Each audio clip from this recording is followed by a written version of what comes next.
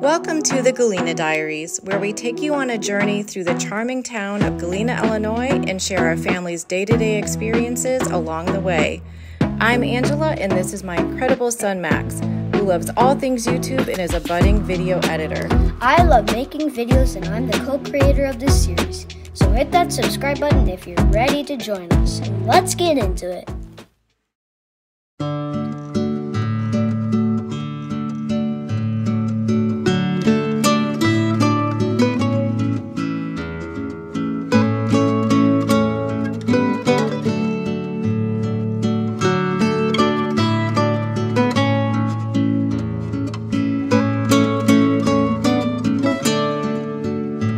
Hello everyone, I hope you are all well. This past February, we went on a special adventure with Max to explore more of my favorite place on earth, Italy. This was my fourth trip to Italy and Maxwell's first. As my husband and I plan on retiring in Italy in 8 years, each time we go becomes an opportunity to vet another region to see which part of Italy we will eventually choose. On this trip, we are exploring the Italian Riviera in the north. We flew from Chicago to Milan on an overnight flight and arrived the next day at our first destination, Santa Margherita, Italy.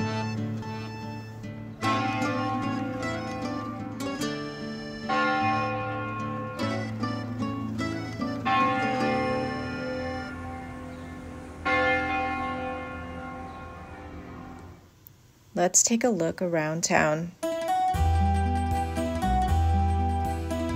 Our Airbnb is in a very central location here, close to the neighborhood shops and cafes. As we are visiting during February, there are lots of festivals and celebrations happening.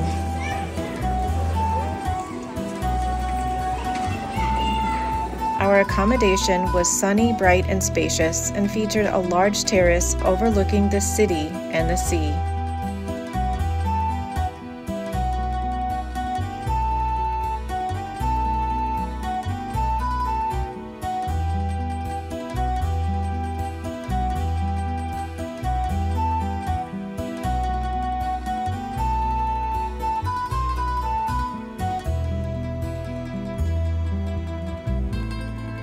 It had all of our favorite travel amenities, including an Italian-style stovetop coffee maker,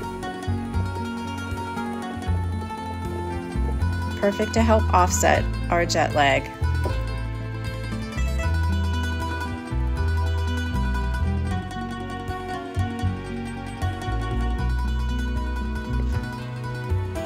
We love the fresh produce markets in almost every neighborhood that we've seen in Italy. Just look at these gorgeous lemons. I was excited to see all the baked goods, treats, and chocolate, and I wanted to try them all. Okay, Max, what did you find? Something that I really like. Uh-huh.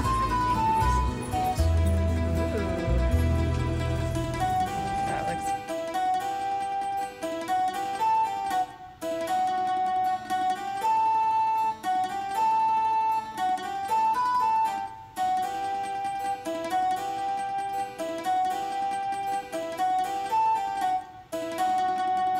Now, let's take a walk closer to the sea.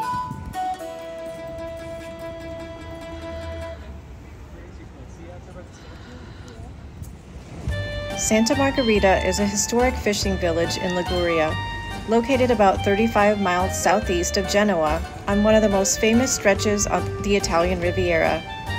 This city is beautiful to walk, and we are happy to be here during the off-season while there are fewer tourists.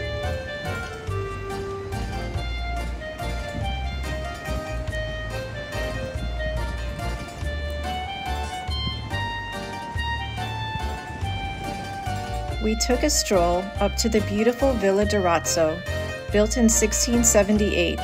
This building is often used for weddings in the warmer months and features period furniture, manicured gardens, and lovely Gulf views.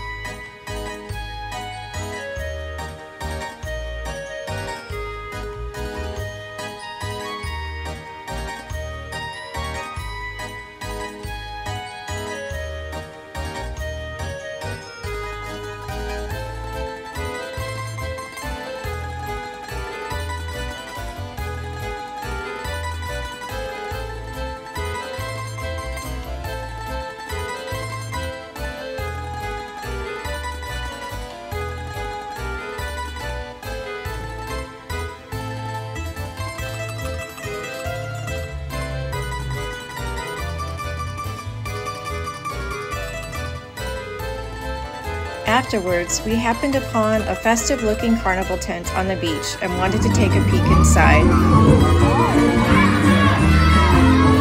It was full of local families enjoying a show for children. Soon, it was time for dinner, and my first pizzeria in Italy did not disappoint. First, we had a starter of homemade focaccia, followed by pizza. I couldn't believe that these were personal size. This is so big.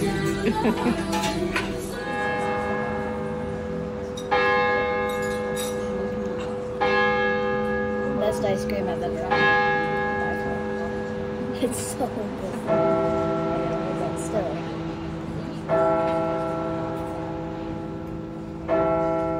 Delicious.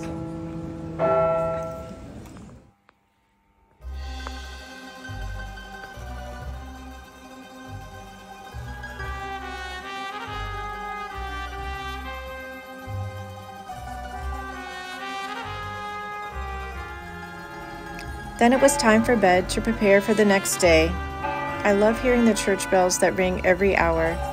In case you are curious, they do not ring after 10 p.m. and usually start at 7 a.m. The next day, it was time for a hiking adventure. We took the famous path from Santa Margherita to Portofino, just 3 miles up the coast. And what a beautiful hike it was. The color of the water is a gorgeous turquoise dream in this part of the world, and the weather was perfect for being outside.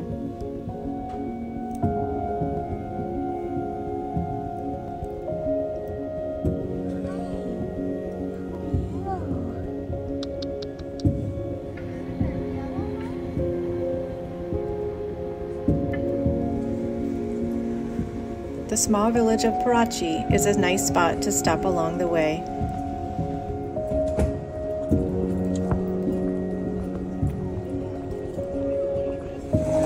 Soon we arrived to Portofino, arguably one of the most picturesque locations in the world.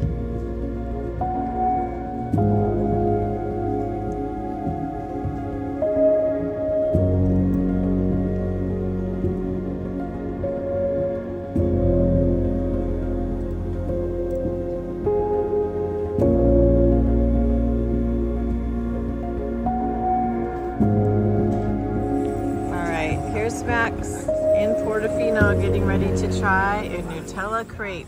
Let's see.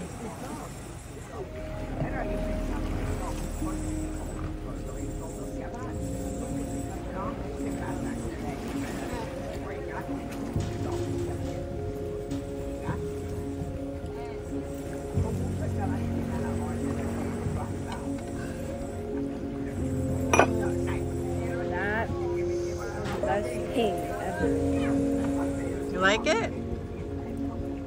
It's delicious. What do you think about Portofino? It's very sunny, but very beautiful. Even in the off-season, there are plenty of shops and restaurants that are open. We never had an issue finding a great place to eat.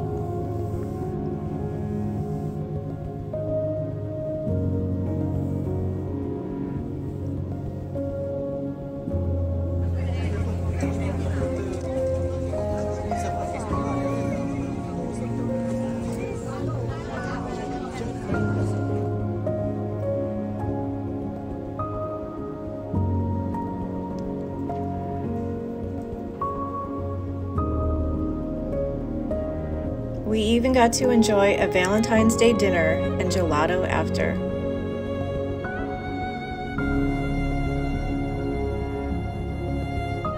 The next morning we stopped for chocolate croissants and then headed to Camogli on the train. Public transportation in Europe is so fast and affordable. It only took us about 10 minutes to get there.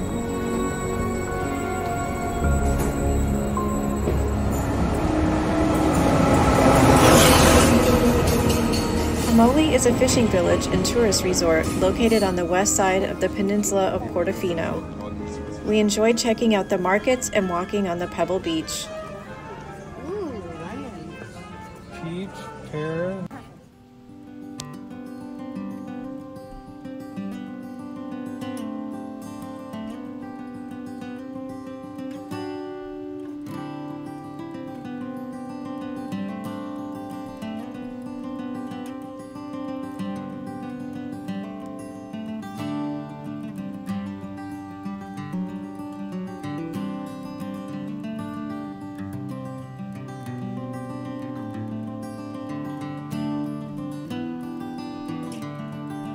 It's just a quick walk from the upper part of town down to the beach.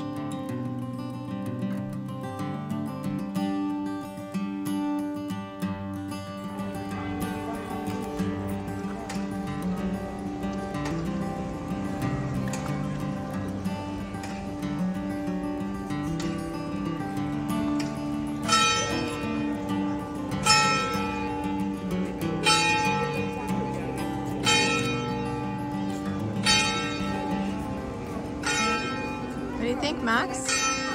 That's nice.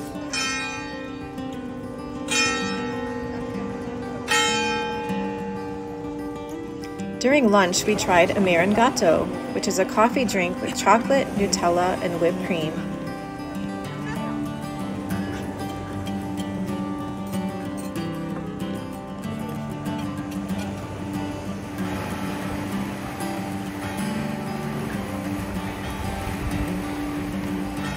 The next day, we brewed some more coffee and decided to take a drive to Rapallo.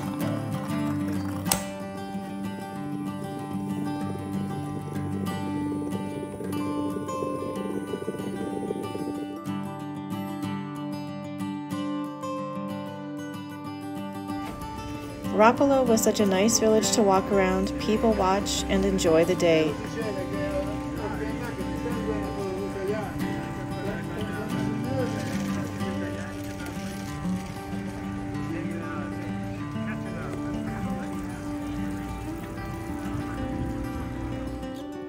Along the waterfront, you can see Rapallo Castle, built in 1551.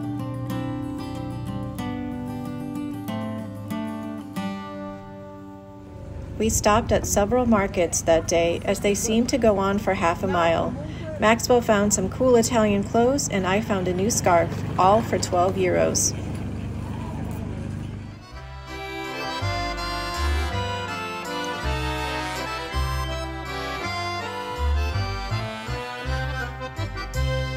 Soon it was time to prepare to go home and say goodbye to Italy for now. We truly enjoyed our time here and were so impressed with the beauty and easy way of life on the Italian Riviera. We have so much exploring still to do and cannot wait to come back again soon. Thank you for joining us on this adventure and thanks for watching. We'll see you next time.